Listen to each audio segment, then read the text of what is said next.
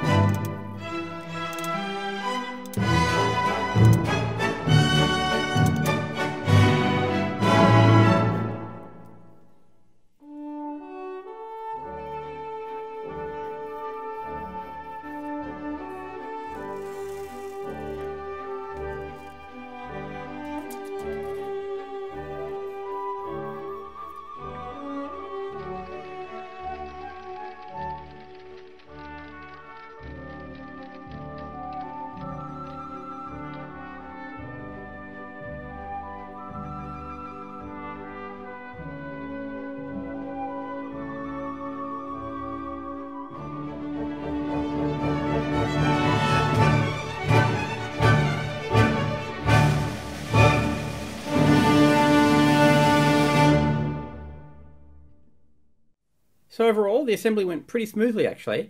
I did struggle with the position of the XZ gantry at first because I couldn't really push it far enough back to get the full 220mm stroke. And that's mainly because I didn't plan it out properly. I just assumed it was going to be okay, and obviously it wasn't.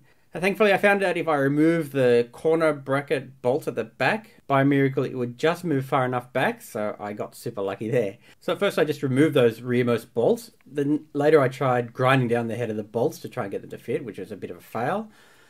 So in the end I actually just ended up countersinking all those bolts, and that pretty much solved the problem. And another stupid little mistake I made was not drilling out the front panel lead screw a hole enough to provide clearance. Easy enough to fix, but I nearly missed it. And the biggest worry I had was that there was at first a lot of play in that Z-axis assembly. It was really wiggling around a lot. So when I disassembled the assembly, I did notice everything was stuck together with the green Loctite. But as I was assembling and disassembling it a number of times, I thought the fit of the bearings and the rods would be tight enough. So at some point I decided not to go and bother putting the green Loctite on, which was a big mistake. Thankfully, after reassembling the Z-axis assembly with copious amounts of green Loctite, all of the notable play went away, and I can tell you that was a huge relief. Also 3D printed a bunch of add-on parts in the TPU, like these feet, which lift everything up for around about 1 centimeter. So to screw them on here, I simply tapped M3 holes into the frame itself and screwed them into place. I also 3D printed some covers for the corner brackets made from that leftover 2040. Those cut-off edges are really crazy sharp, even though I'd filed them down a lot. So hopefully that's going to stop me from cutting up my hands while handling the CNC. So let's take a quick look at this thing overall. Here you can see those 3D printed covers that I've stuck on there and here. And a bit of 3D printed strip here which I've stuck on the frame. And you can see the knob here. Yeah, it's still looking pretty. It seems like the heat treatment is still sticking on there pretty good. And on the inside you can also see the bearing housing, and I reckon that looks pretty nice. And also, I didn't show in the time lapse, but the knob for the X-axis and the lead screw, and the Z-axis assembly, and the stepper motor offset all looks really good. Yeah, I think it came together pretty good. So let's see if we can lift it up, and we'll have a look around the back here. It's getting pretty heavy.